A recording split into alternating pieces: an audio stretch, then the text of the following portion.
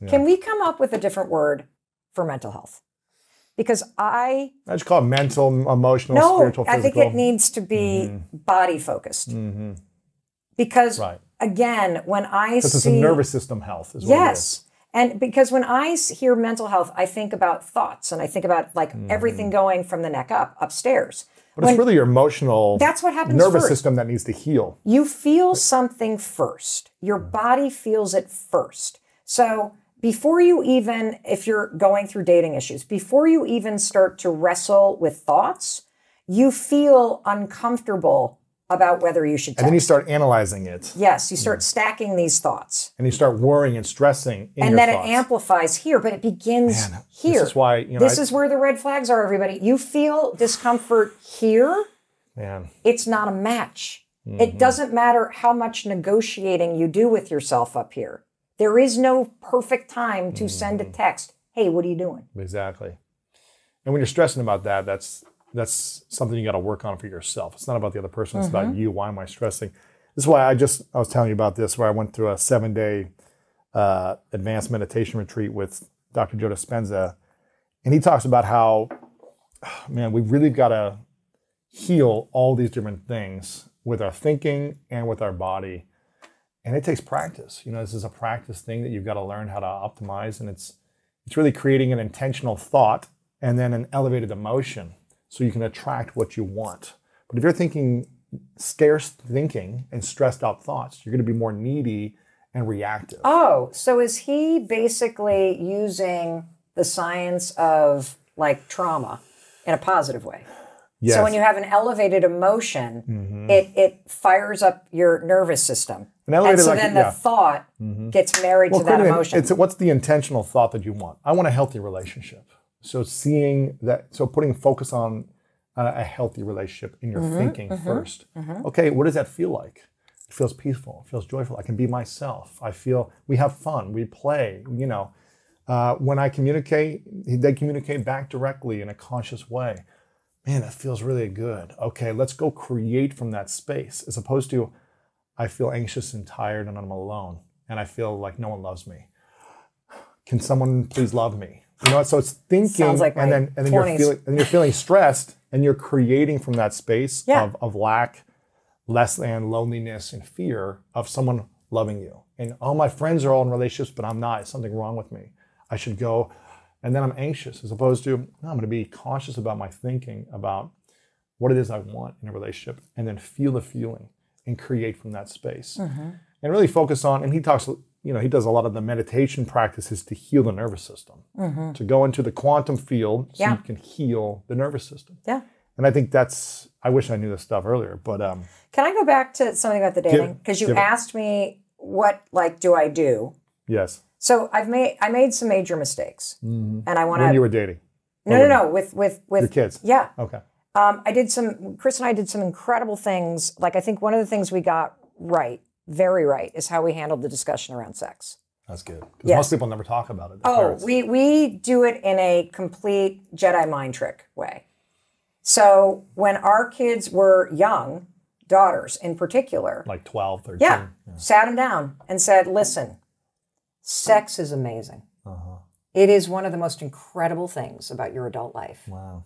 It is so incredible that you do not want to waste that experience of the first time you experience sex with some loser in the back of a car. This is actually something that deserves respect, and you want to have that experience with somebody that you love.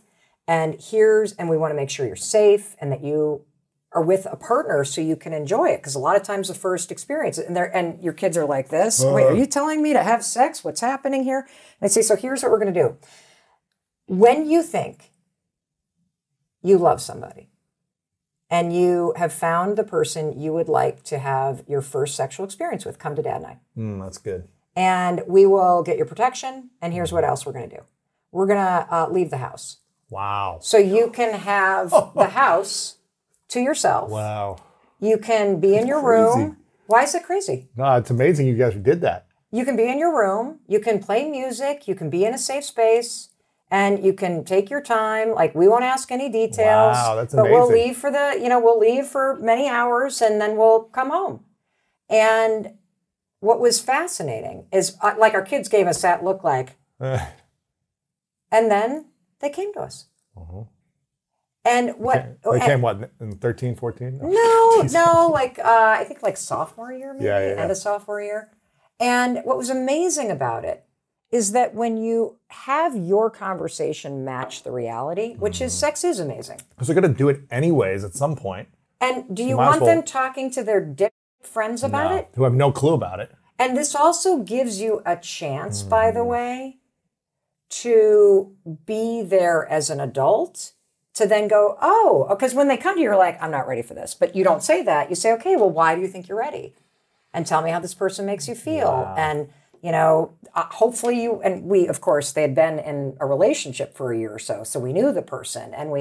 And so that was absolutely incredible because that is exactly what happened. And we got them That's amazing. protection and we left the house and they felt supported. And the other thing that, because otherwise they would do it behind your back anyways. If they didn't tell you about it, they'd go do it in the back of a car and hide it from you. And then feel shame. And hide it from you. Instead of feeling empowered. And for girls in particular, there is not a loud enough conversation about pleasure in sex and empowerment in sex and being in the driver's seat around it. And so there's too much shame and secrecy around it, which is why it becomes a mental health issue.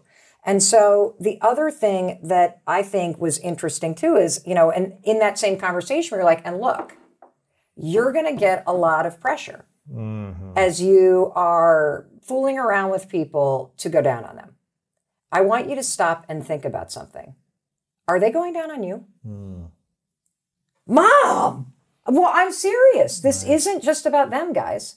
Like, why are you so quick to do that to them? Right. You're trying to prove something? Like, shouldn't it be reciprocal? Sure. Haven't you thought about the fact that your needs are important and that you should be with somebody that really is concerned about your needs too? I mean, talk about a mind.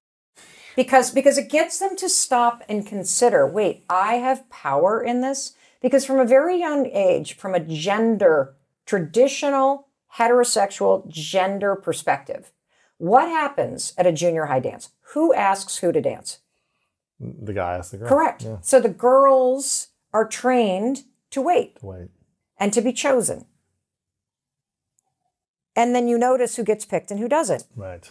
And so from a very young age, we are socialized to believe that we are supposed to be picked, which is where so much of the preening and the sexualization comes from. And so as a mom, I have been trying in subtle ways and not so subtle ways to get my daughters to go, well, why are they picking? Stop, like, you know, I get that it sucks that you go to a bar and all the guys approach your friends, but why are you waiting to get picked? Sure.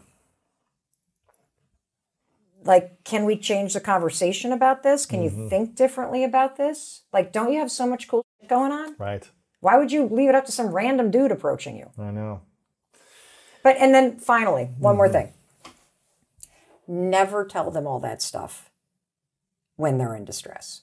All right. So when they call you and they're like freaking out because some guy they've been hooking up with now is hooking up with somebody else, or they're not texting back, or they're sad about this, or they're worried about that, just say this changed my parenting. I know I've shared it with you before. Do you want me to listen, or would you like some advice? And they always say, I want you to listen. And the other question that I always just ask as I'm listening and I'm going, red flag, red flag, red flag, red flag, is, well, how did that make you feel? How did that make you feel?